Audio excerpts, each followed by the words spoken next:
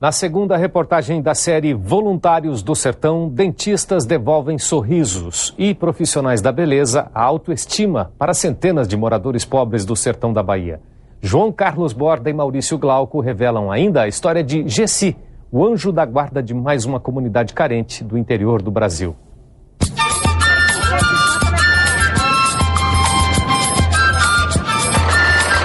Os ônibus chegam às unidades de saúde de Condeúba e Cordeiros sempre lotados.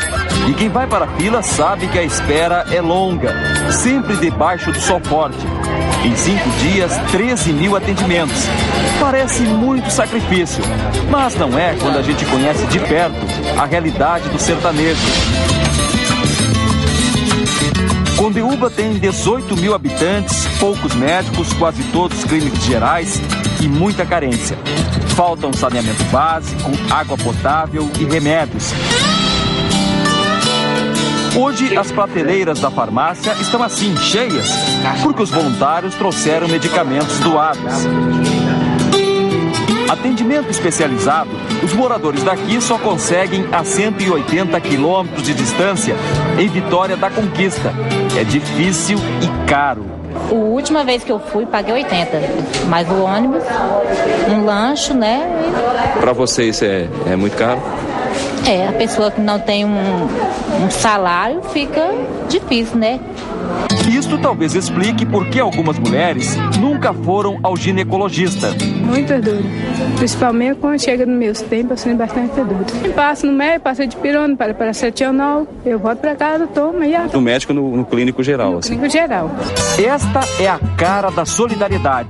São 150 voluntários de Ribeirão Preto. Um mosaico de profissionais unidos por uma força. Não estou pensando em dinheiro, não estou pensando no meu trabalho, não estou pensando no meu crescimento profissional. Eu estou pensando em mim como um ser humano, dando alguma coisa para alguém. O número de pessoas envolvidas no projeto, ajudando muita gente.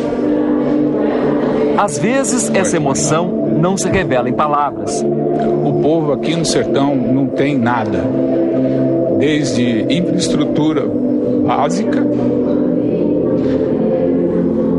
Não tem.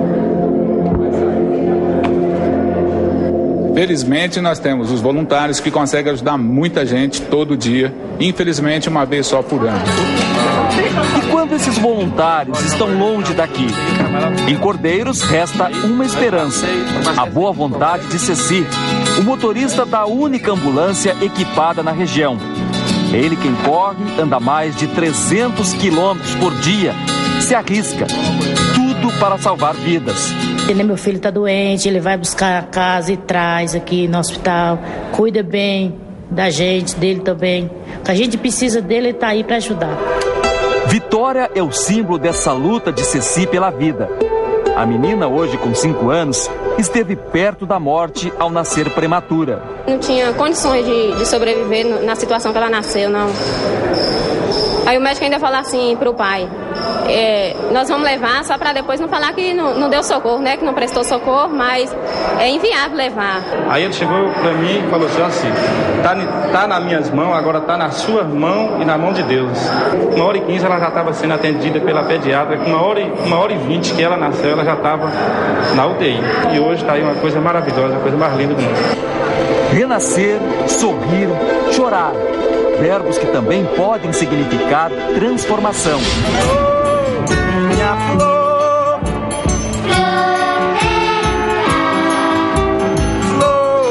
minha flor. Entre as 2.000 pessoas que passaram pelas mãos deste grupo de cabeleireiros, Jusilene, em algumas horas, esta moça baiana vai sair daqui uma outra pessoa. É sorrir para a vida. Não longe dali, dentistas e protéticos reconstroem outros sorrisos, afetados pela longa falta de assistência. Entre o atendimento e a solução de um problema nos dentes, apenas alguns passos. Aqui, a pessoa é atendida pelo dentista. Na sala ao lado, trabalha uma equipe de protéticos. O ritmo é acelerado, parece a linha de produção de uma indústria. Por dia, eles produzem, em média, 40 peças. Se as pessoas fossem pagar por uma prótese completa como essa aqui, teriam que desembolsar pelo menos R$300. Muito caro. Pra gente que não, né, da zona rural, que não tem condição, é muito caro. Aqui em 5 dias a gente está fazendo o que em Ribeirão faríamos em 40 dias. É muito trabalho. É muito serviço, das 6 da manhã às 8 da noite. Sem parar? Sem parar. Em 5 dias, mais de 1.500 tratamentos dentários, 5.000 kits de pastas de dente e escovas distribuídos e uma campanha de prevenção. Nós vamos falar um pouquinho rápido da doença. Tudo para garantir o sorriso e a alegria das futuras gerações. Mas tem que prestar atenção, tá bom?